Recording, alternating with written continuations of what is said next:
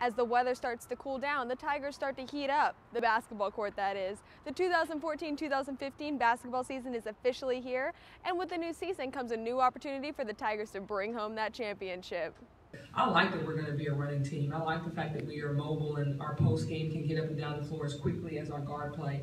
I think that good teams that go from good to great, or the ones that are capable of doing that night in and night out. Under Coach Johnny Jones, men's basketball made it to the Final Four in 2006. Coach Nikki Caldwell took over the Lady Tigers basketball team in 2011, and in 2013 they were in the Sweet 16. It's our preparation in what we do each day and getting ready for that, and it's going to be great for us. The players really respond to whenever they have that extra the cheering section in the back, because when you're running, you're going as hard as you can, and you look up and the crowd's cheering you on. Like, you get that little extra oomph at the end that keeps you going and let you power through.